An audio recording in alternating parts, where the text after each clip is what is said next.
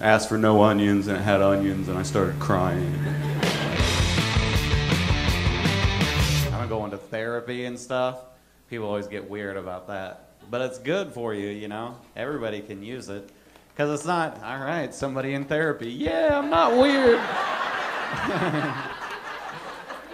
See, the guy said it's okay.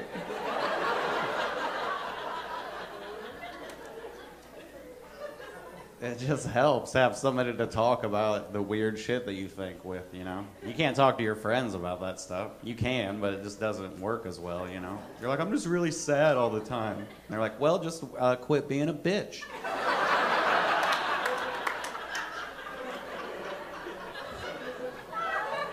Oh, I'll try that. Okay.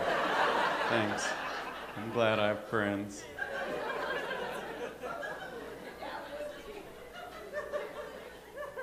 No, I have a weird thing in my brain or whatever. I either do things emotionally or I do things logically.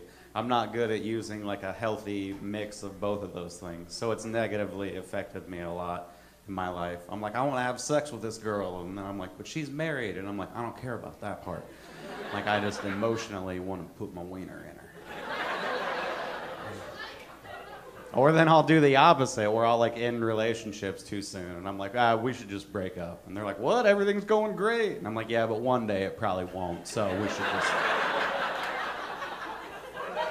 just break up right now. So I do, it's called DBT. It means dialectical behavioral therapy. It helps you like use both sides of your brain and shit. It works. I'm doing slightly better. I'm here. So, but it's weird because they say to not like compare yourselves to the other. I go to group and stuff, and there's like other people in the group, and we have to like talk about the weird things that we did that week or whatever. And I'm just like, yeah, I was at a restaurant with my girlfriend, and I asked for no onions, and it had onions, and I started crying. And then somebody else is like, I tried to kill myself, and I'm like, oh yeah, so you know, pretty much the same. Pretty much. I mean, we both have problems.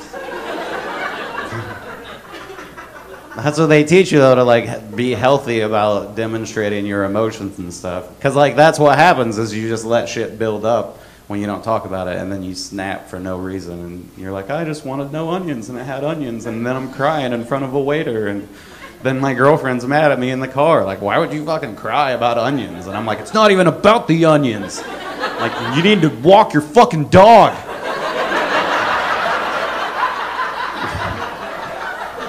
She's like, what are you talking about? I'm like, you don't understand me. Like,